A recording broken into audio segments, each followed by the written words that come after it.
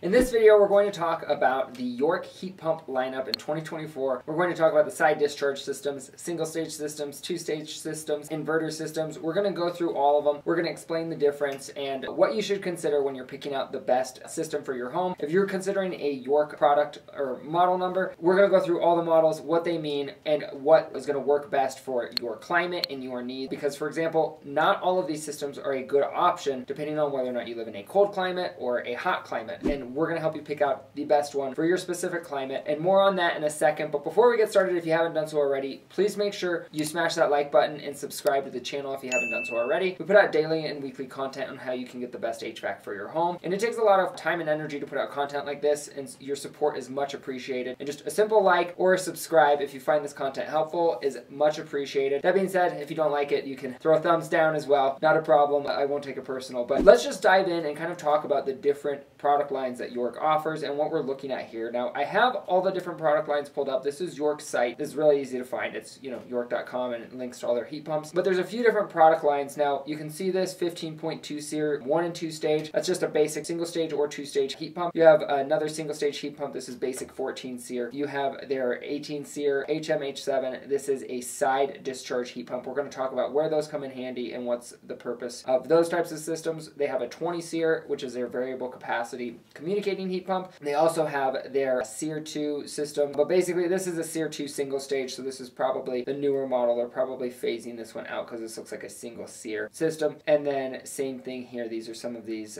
look like SEER 1 systems, so they're probably starting to phase those out with the SEER 2. So if you were choosing between some of these SEER 2 systems, so things like these side discharge heat pump like this HH8, if we look at the Energy Star data, let's first talk about some of the rebates that qualify for these, and what products qualify in what regions. Now, when it comes to the tax credit or the heat pump tax credit that's available in the market today, there's a couple things to consider. Now, it's $2,000. If you're not familiar with that, that's up to 30% of the project cost. So basically, any heat pump, including installation cost, up to $7,000, you can write off $2,000 of that heat pump, so 30% of the project cost. And then there's cold climate heat pumps in these blue states, so that's places like Utah, Colorado, right, anywhere that it's really cold. And then if you go to the south or the southern states like California, Arizona, Texas, Florida, everywhere where it's hot, those are going to have different rebate requirements. So where you see this little thing that says tax credit eligible and or cold climate, that means if you see cold climate, it qualifies for that cold climate rebate, or at least some models in that series qualify for the cold climate heat pump rebate and the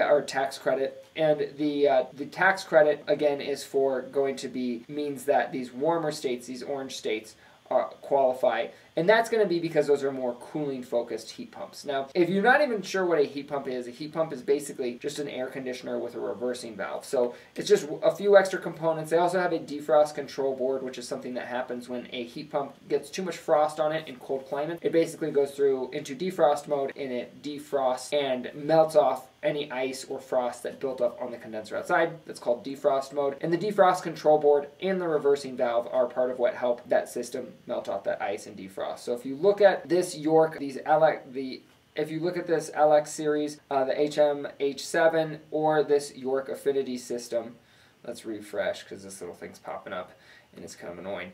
But that is all these systems. When you're looking at the specific data, they actually all, let's see. You can see they all have cold climate eligible systems. So some of them, as you can see on the side discharge system, that's this guy right here, the HMH7, or similar to the HH8. It shows that this system qualifies, but it's going to be on the smaller tonnages, so it looks like up to 3 tons. And then you can see the SEER data right here is 15.5 to 18.5, 10 to 9.5 on EER2. What does that mean? Don't worry, we'll explain it. And HSPF2, again, what does that mean? A lot of HSPF and EERs and SEERs and 2s and 1s, so we'll break it all down. But SEER stands for Seasonal Energy Efficiency Ratio. This number is going to be most important in a cooling-oriented climate, like Phoenix, right? High SEER means high performance in cooling. Now, I'm oversimplifying, but in layman's terms, that's kind of what that means. EER is, in my opinion, is irrelevant for most systems that are inverters. Now, it is not irrelevant in a single-stage system because that's kind of how systems run when they're running at max capacity. But in a inverter system, it's the benefit of having an inverter or a variable speed system. So when we look at some of these systems here, and you look at what's the difference between this single stage, two stage,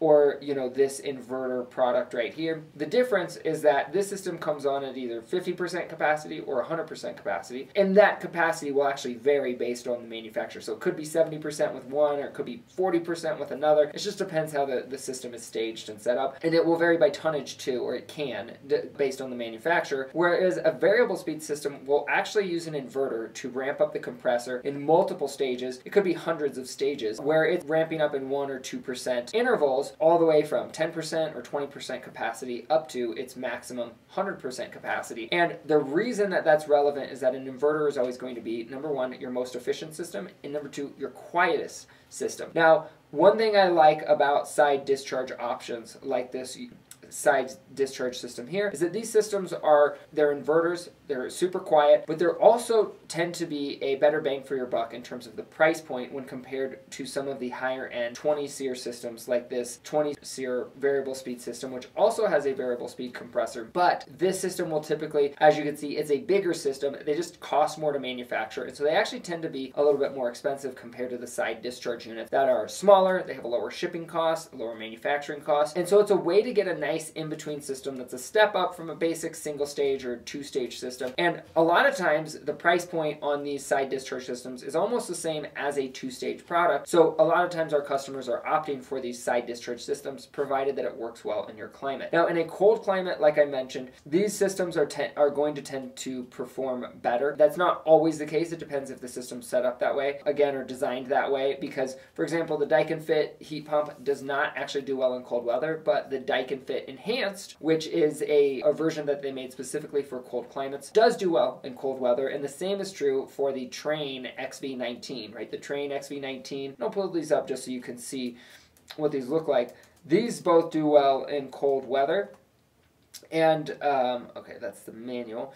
And so this is another side discharge system. But the Trane XV19 doesn't do as well in cold weather as its counterpart, the Trane Resolute, which looks very similar, but it's just the cold climate version. And I don't want to talk about Trane products in this video because we're talking, like I said, about the York series. But the basic system breakdown, right? The benefit of these higher end systems is going to be number one, they're going to be quieter. Number two, they're going to be more efficient. And then the reason to jump to, let's say, a 20 SEER product is going from one of these side discharge systems is if you live in a climate where you're not as concerned about heating and how it performs in heating mode, dependent on, like I said, the COP data is going to vary from system to system. But if you're in a cooling oriented climate and you really want to maximize that efficiency rating in those cold climates, because if you look at the HSPF2 ratings between these two systems, you can actually see that the HSPF2 rating is 8.1 to 8.7 on this York system, but it's 7.8 to 9.0 on the Affinity series, which is that 20 SEER we just looked at. And so it's actually pretty neck and neck. So that 20 SEER might, like I said, for this particular product line, might actually be okay in a colder climate. But the bottom line is that this system is going to be something that's very quiet,